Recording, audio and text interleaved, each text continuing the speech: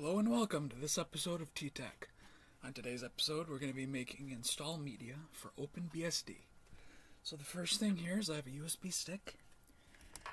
We'll go ahead and plug that into a USB port on our computer. And this is here where it mounted it. What we're going to do is go down to menu here, tap terminal, and hit the terminal icon. And we'll maximize this real quick. There we go. Now we have to unmount the USB's file system first, because when we copy the OpenBSD image on there, if it's mounted, there's a higher chance that it will get corrupted. So we're going to do sudo to get root privileges. We're going to say unmount space /media / and then this next portion will be your username, and it all depends what your username is. On my computer, it's tman, and we're going to do another /, and you can hit tab twice to see the files that are in the directories. But that is what shows up here, and that's our USB's file system, the mount point. And we're going to hit enter now, and type our user password, so we get root. And now, the USB is unmounted. So now, we're ready to copy to it. So what we're going to do is do sudo fdisk -l. Now this command lists all the disks that Linux has detected. There we go. So the disk we're interested in is this one here, the /dev/sdb. That is our USB stick. So I went out to openbsd.org and I saved the .fs file in my downloads directory. So we're going to use the command cd for change directory, and we're going to say downloads. Again, if you tab, it will automatically complete, and we'll hit enter. Now if we ls, our install 62.fs file is here. Now we're going to run the command to actually copy it. So that is sudo dd input file, so if in this case, equals install 62.fs.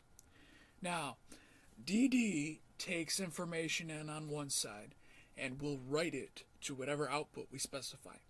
So this can either be a hard drive, a USB disk, another file, whatever it may be. So the info file we want to copy is the OpenBSD image. So we're going to output that file to the /dev/sdb disk. So again, right up here.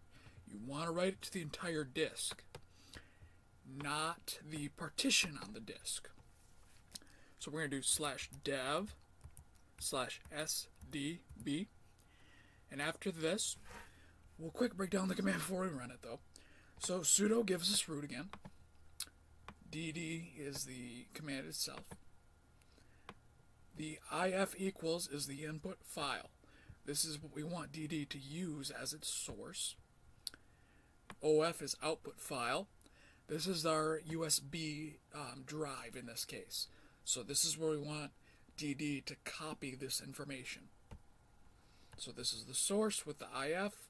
This is the destination with the output file.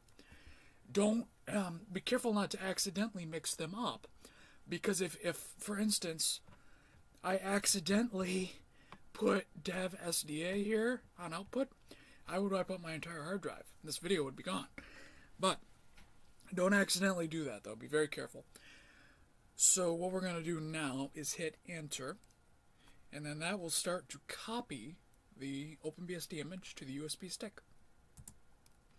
Alright, I'm going to pause the video here and I'll see you when it finishes. Alright, it just finished copying. So, this is what a successful DD copy looks like. This is the amount of information it copied here. This is the amount of time it took and the speed. So if there was an error, you would usually see input-output error from DD. If that happens, either check your image and re-download it, or check your USB stick, or check your USB port by trying another USB stick in it. Those could be all ways that you could get an input-output error. But from there, a few more tips. Make sure the computer you're installing this onto, make sure you don't care about the information on it. If you do, make sure you back it up. But what I would recommend is picking up a spare PC off eBay, and then you can use that to mess around with and not have to worry about, destroying some data. So, with all of that, I'm Tyler with T-Tech, and I really hope you enjoyed this video, and have a nice day.